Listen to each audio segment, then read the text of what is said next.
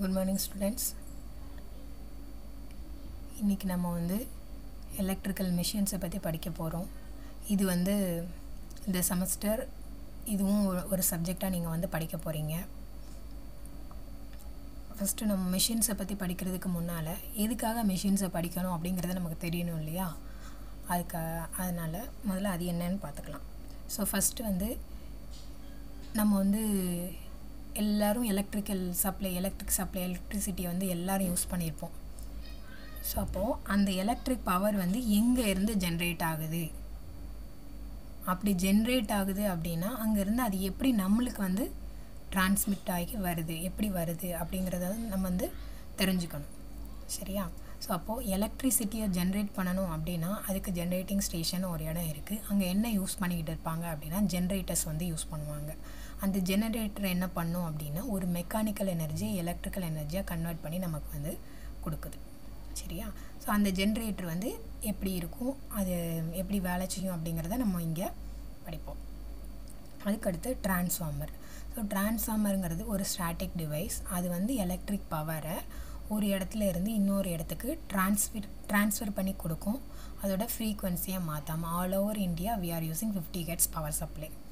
So அப்போ நம்மளோட frequency-ய மாத்தாம அப்படியே எலக்ட்ரிக் பவரை ஒரு இடத்துல இருந்து இன்னொரு இடத்துக்கு ட்ரான்ஸ்மிட் பண்ணி கொடுக்கிறது தான் டிரான்ஸ்ஃபார்மர். சோ அதையும் நம்ம இந்த மெஷின்ஸ்ல தான் படிக்க போறோம். அதுக்கு அடுத்து மோட்டார் உங்க எல்லாத்துக்குமே தெரியும். நீங்க எல்லாரும் யூஸ் பண்ணிருப்பீங்க. நம்மளோட வீட்ல எல்லாரும் மோட்டார் யூஸ் பண்ணிருப்பாங்க. அது என்ன செய்யும்? நீ கொடுக்கக்கூடிய எலக்ட்ரிக்கல் சப்ளையை வாங்கி அது ஒரு ரொட்டேஷனை அவுட்புட்டா கொடுக்குது. தட் மீன்ஸ் எலக்ட்ரிக்கல் எனர்ஜி ஒரு மெக்கானிக்கல் எனர்ஜியா மாத்தி கொடுக்குது. சரியா? சோ அப்போ இதெல்லாம் தான் அதுக்குள்ள என்னெல்லாம் இருக்கு, அது எப்படி எல்லாம் வேலை செய்யுது அப்படிங்கறத பத்தி தான் நம்ம இந்த சப்ஜெக்ட்ல படிக்க போறோம். ஓகேவா?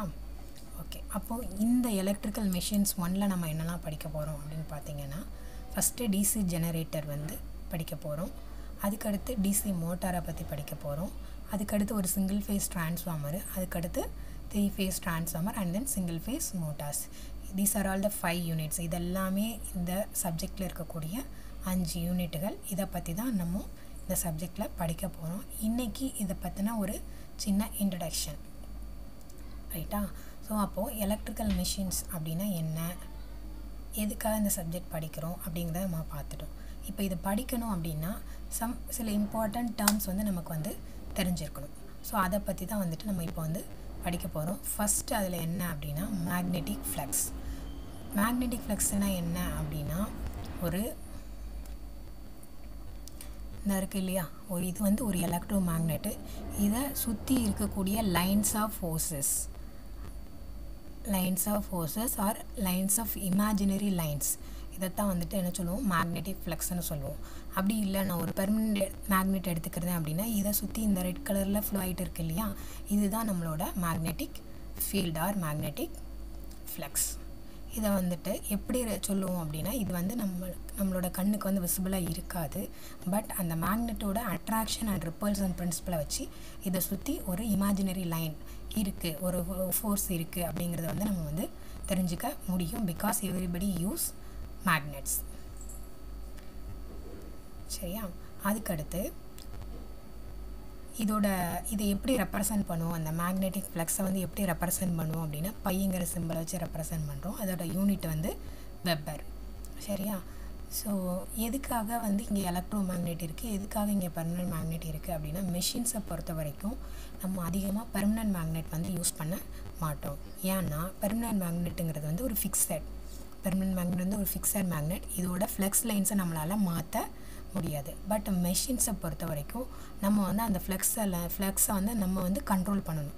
ரைட்டா? அப்பதான் நம்ம நினைச்ச மாதிரி அந்த மெஷினை ஆப்ரேட் பண்ண முடியும். அதுக்காக இங்க நம்ம என்ன பண்ணுவோம்னா பெரும்பாலும் எலக்ட்ரோமேக்னெட் தான் யூஸ் பண்ணுவோம். அப்படிங்கும்போது அந்த எலக்ட்ரோமேக்னெட் முதல்ல எப்படி எலக்ட்ரோமேக்னெட் உருவாகுது அப்படின்னு எடுத்துக்கிட்டீங்கன்னா ஒரு அயான் கோர் எடுத்துக்கிட்டு அது மேல ஒரு காப்பர் காயில சுத்தி வச்சிருவாங்க. இத கொண்டு போய் நம்ம என்ன பண்றோம்? ஒரு சப்ளைல கனெக்ட் பண்றோம். சோ பேட்டரியை கனெக்ட் பண்ணீங்க அப்படினா பேட்டரியில இருந்து கரண்ட் ஃப்ளோ ஆகுமா, அந்த காயில் வழியா கரண்ட் ஃப்ளோ ஆச்சு அப்படின்னு சொன்னா இந்த கோர் எனர்ஜைஸ் ஆகி மேக்னெட்டா மாறிடும். அயான் கோர் அது மேலே காப்பர் காயில் சுற்றி இருக்கக்கூடிய காப்பர் காயிலில் போகக்கூடிய கரண்ட்டை வச்சு அது வந்து என்ன ஆயிடுது, மேக்னெட்டாக மாறிடுது. ஸோ மேக்னெட்டாக மாறிச்சு அப்படின்னா அந்த அயன் கோரோட ஒரு எண்டு நார்த்து போலாகவும் இன்னொரு எண்டு வந்து சவுத் போலாகவும் ஆக்ட் ஆகும். ஸோ அப்போது ஆட்டோமேட்டிக்காக என்ன ஆயிடுது, நார்த் போல்லேருந்து அப்படியே சவுத் போலை நோக்கி ஃப்ளக்ஸ் லைன்ஸ் வந்து ட்ராவல் பண்ண ஆரம்பிச்சிடும். எப்போவுமே மேக்னெட்டிக் ஃபீல்டு லைன்ஸ் வந்து north pole to south pole தான் வந்துட்டு ட்ராவல் பண்ணும். ஓகேவா? ஸோ இதுதான் வந்து எலக்ட்ரோ மேக்னெட். நம்ம மெஷின்ஸை பொறுத்த வரைக்கும் நம்ம வந்து அந்த ஃபீல்டை வந்து நம்ம என்ன செய்யணும், வேரி பண்ணணும். Magnetic flux lines of forces இல்லைனா மேக்னெட்டிக் ஃபீல்ட்ஸை வந்து வேரி பண்ணுறதுக்காக அதிகமாக வந்துட்டு எலக்ட்ரோ மேக்னெட் தான் வந்துட்டு யூஸ் பண்ணுவோம். ரைட்டா? ஓகே, இப்போ ஃப்ளக்ஸ்னால் என்னன்னு எல்லாருக்கும் தெரிஞ்சிருக்கும். அடுத்தது வந்து நம்ம என்ன பார்க்க போகிறோம் அப்படின்னா ஃப்ளக்ஸ் டென்சிட்டி. ஒரு மேக்னெட் எடுத்துக்கிட்டிங்க அப்படின்னா அந்த மேக்னெட்டை சுற்றி கொஞ்சம் ஏரியாவுக்கு என்ன ஆகுது, ஃபீல்டு லைன்ஸ் வந்து அதை சுற்றி இருக்குது இல்லையா? ஸோ அதை தான் வந்துட்டு என்ன சொல்கிறோம், ஃப்ளக்ஸ் டென்சிட்டின்னு சொல்கிறோம். That is flux per unit area. இது எப்படி ரெப்ரசன்ட் பண்ணுறோம் அப்படின்னா B = π/a. அதோட யூனிட் என்னன்னு பார்த்தீங்க அப்படின்னா வெப்பர் பெர் மீட்டர் ஸ்கொயர், இல்லை அப்படின்னா டெஸ்லா அப்படின்னு சொல்லுவோம். சரியா? Next மேக்னெட்டோமோட்டிவ் force. இப்போ சொல்லிட்டோம், ஒரு மேக்னெட் இருக்குது, மேக்னெட்டை சுற்றி ஒரு ஃப்ளக்ஸ் லைன்ஸ் வந்து உருவாகுது அப்படின்னு சொல்லிட்டோம். அப்போது அந்த மேக்னெட்டிக் சர்க்யூட்டில் எப்படி மேக்னெட்டிக் ஃப்ளக்ஸ் வந்து உருவாகுது, அதை உருவாக்கக்கூடிய ஃபோர்ஸ் அதுதான் வந்துட்டு என்னது, மேக்னெட்டோமோட்டிவ் ஃபோர்ஸ். இங்கே எலக்ட்ரோ மேக்னெட் எடுத்துக்கிட்டிங்கன்னா அது எதனால் உருவாகுது, எலக்ட்ரிக் கரண்ட்டை ஒரு காயில் வழியாக பாஸ் பண்ணுறதுனால அந்த இடத்துல ஒரு மேக்னெட்டோமோட்டிவ் ஃபோர்ஸ் வந்து க்ரியேட் ஆகுது. ரைட்டா? அந்த ஃபோர்ஸ் தான் வந்துட்டு நம்ம என்ன சொல்கிறோம், மேக்னெட்டோமோட்டிவ் ஃபோர்ஸ்னு சொல்கிறோம். அதை எப்படி கால்குலேட் பண்ணுவோம் அப்படின்னா number of turns into current flows through the coil, that is equal to N × I. இதோட யூனிட் என்ன அப்படின்னு பார்த்தீங்க அப்படின்னா ஆம்பியர் டர்ன்ஸ். ஆம்பியருங்கிறது வந்துட்டு கரண்ட்டோட யூனிட்டு, டர்ன்ஸ் அப்படிங்கிறது நம்பர் ஆஃப் காயிலில் இருக்கக்கூடிய வைண்டிங்ஸ், நம்பர் ஆஃப் டர்ன்ஸ், எத்தனை நம்பர் ஆஃப் டர்ன்ஸ் இருக்குது அப்படிங்கிறத தான் வச்சுட்டு நம்ம எம்எம்எஃப்பை வந்து கால்குலேட் பண்ணுறோம். ஓகே, அடுத்தது ரிலக்டன்ஸ். ரிலக்டன்ஸ்னால் என்ன, நம்ம மீடியம், அதாவது ஒரு மேக்னெட் இருக்குது அப்படின்னா அதை சுற்றி மேக்னெட்டிக் ஃப்ளக்ஸ் லைன்ஸ் ட்ராவல் பண்ணுதுன்னு சொன்னோம் இல்லையா, அதை ட்ராவல் பண்ண விடாமல் தடுக்கக்கூடிய அந்த ப்ராப்பர்ட்டி, அந்த மீடியமோட ப்ராப்பர்ட்டி தான் வந்துட்டு ரிலக்டன்ஸ். ஓகேவா? ஸோ ரிலக்டன்ஸை வந்து எப்படி கண்டுபிடிப்போம் அப்படின்னா MMF/π, that is NI/π ampere turns divided by webber. இதோட யூனிட் வந்து ampere turns divided by webber. Magnetic flux density, magnetic field intensity, அப்படி இல்லைனா மேக்னடைசிங் ஃபோர்ஸ், அப்படி இல்லைனா மேக்னெட்டிக் ஃபீல்டு ஸ்ட்ரென்த்.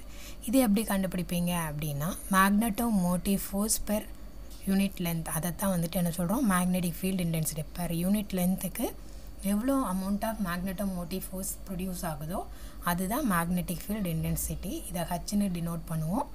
அதை எப்படி கண்டுபிடிப்போம் அப்படின்னா NI/L.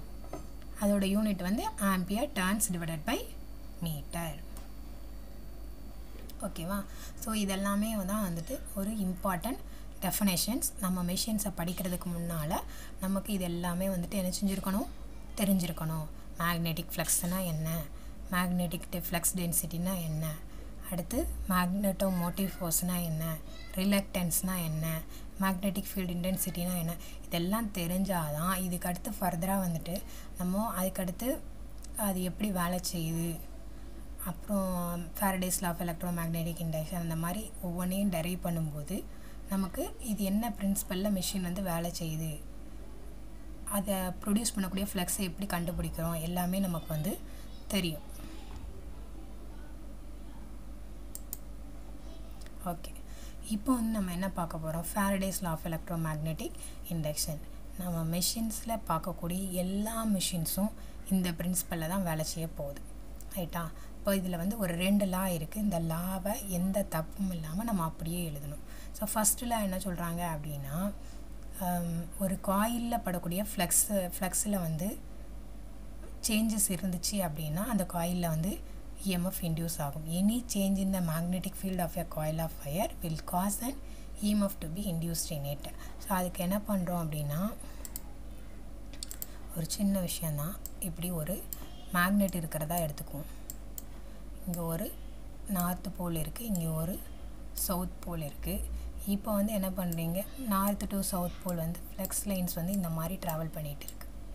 ரைட்டா, ஃப்ளக்ஸ் லைன்ஸ் வந்து இப்படி ட்ராவல் பண்ணிகிட்டு இருக்குது. இதுக்கு இடையில் வந்துட்டு நீங்கள் என்ன பண்ணுறீங்க,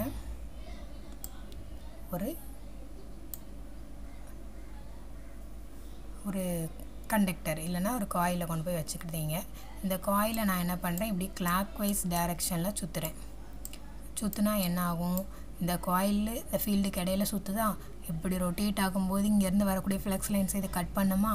ஸோ கட் பண்ணுச்சுன்னா இதில் இஎம்எஃப் வந்து இன்டியூஸ் ஆகும். அதுதான் ஸ்டேட்மெண்ட் நம்பர் 1, லா 1 வந்து அதுதான்.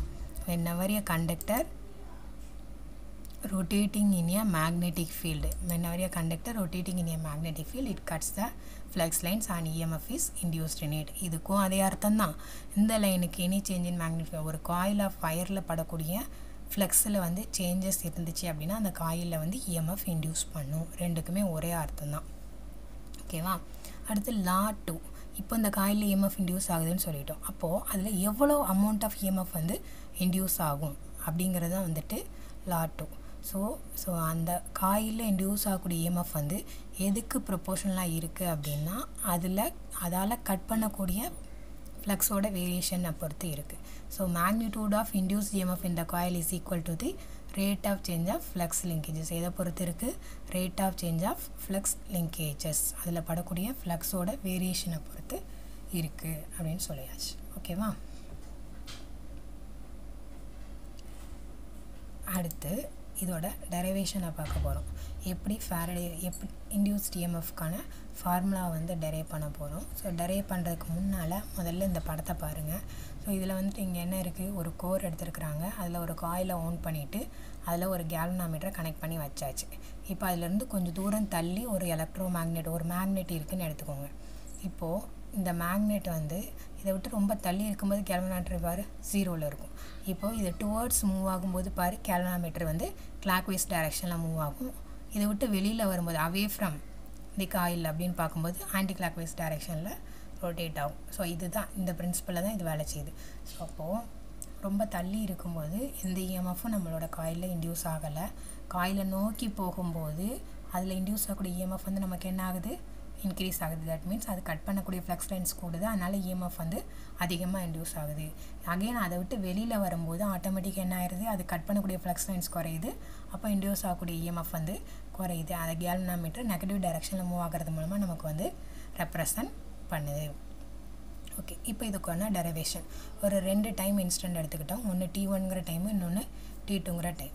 T1ங்கிற டைமில் ஒரு மினிமம் அமௌண்ட் ஆஃப் ஃப்ளக்ஸ் வந்து நம்மளோட காயிலில் வந்து கட் பண்ணுறதை எடுத்துக்கிறீங்க. That is 5-1. D2ங்கிற டைமில் ஒரு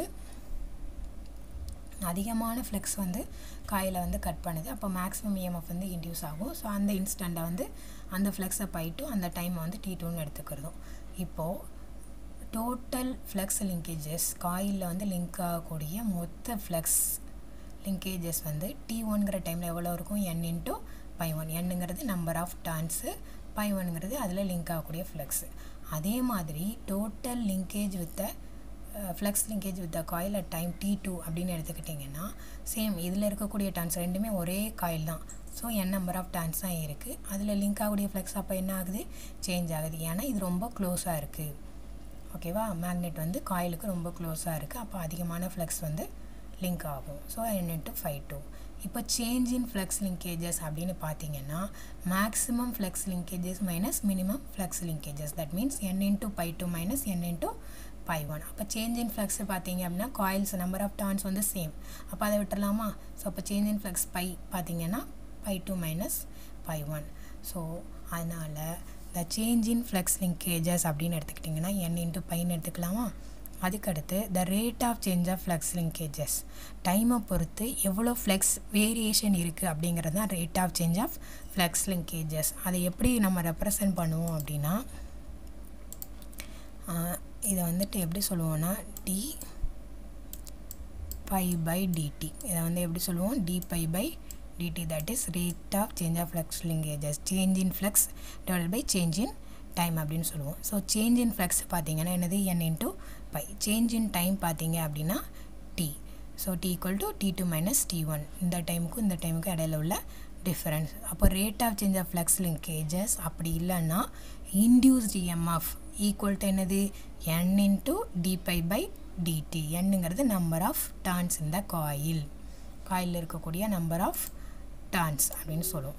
ஓகே, அதுக்கடுத்து இப்போது எல்லாருக்கும் தெரியும் உன்னோட காயிலில் இன்டியூஸ் ஆகக்கூடிய இஎம்எஃப்க்கு ஃபார்முலா என்ன, is equal to n into dπ/dt. இது எக்காரணம் கொண்டு மறக்கக்கூடாது. அடுத்து significance of minus sign is due to lens லா. அதாவது நம்ம வந்து இன்டியூஸ்ட் இஎம்எஃப் வந்து சொல்லும்போது சொல்கிறோம் n இன்ட்டு dπ/dtன்னு, பட் ஆக்சுவலாக அதோட மேக்னிடியூட் வந்து நெகட்டிவில் தான் இருக்கும். எதனால அப்படின்னா லென்ஸ் லா என்ன சொல்லுது, every action is equal and opposite reaction. So அப்போ ஒரு எந்த ஃபோர்ஸ்னால இஎம்எஃப் வந்து காயிலில் இன்டியூஸ் ஆகுதோ அந்த சோர்ஸை கட்டாயம் அந்த இன்டியூஸ் ஆன இஎம்எஃப் என்ன தான் செய்யும், அப்போஸ் தான் பண்ணும். ஸோ அப்போ கட்டாயம் சோர்ஸை வந்து அப்போஸ் பண்ணும். அப்படிங்கிறதுனால ஈயோட வேல்யூ மேக்னிடியூடை வந்து எப்போதுமே நம்ம மைனஸில் தான் ரெப்ரசன்ட் பண்ணுவோம். Is equal to minus n into dπ/dt. இது தான்ப்பா Faraday's law of electromagnetic induction. Very very important derivation. இதில் ஏதாவது டவுட் இருந்துச்சு, இப்போ நான் வந்து மெஷின்ஸ் 1 உனக்கு வந்து ஃபஸ்ட்டு கிளாஸ் இன்ட்ரடக்ஷன் கிளாஸ் வந்து கொடுத்துருக்கேன். So Faraday's law of electromagnetic induction வந்து very very important 10 mark கொஸ்டின்னு. So படிங்க. இதில் ஏதாவது உங்களுக்கு டவுட் இருந்தால் கட்டாயம் கேளுங்க. அதே மாதிரி இதோட டிஸ்கிரிப்ஷன் பாக்ஸில் வந்துட்டு உனக்கு வந்து நான் வந்து ஒரு குயிஸ் கேம் மாதிரி ஒன்று போட்டு விடுவேன். ஸோ அது வந்து இந்த ஃபார்முலாஸ் எல்லாத்தையுமே உனக்கு ரிமெம்பர் பண்ணுறதுக்கு வந்து ரொம்ப யூஸ்ஃபுல்லாக இருக்கும். இப்போ நம்ம பார்த்ததில் உனக்கு ஏதாவது டவுட் இருக்குது, இல்லை எனக்கு இன்னும் கொஞ்சம் இப்படி சொல்லி கொடுத்தா இன்னும் நல்லாயிருக்கும், அந்த மாதிரி ஏதாவது ஃபீல் பண்ணீங்க அப்படின்னா உங்களோட கமெண்ட்ஸை வந்து எனக்கு சொல்லுங்கள். ஓகேவா? Thank you students.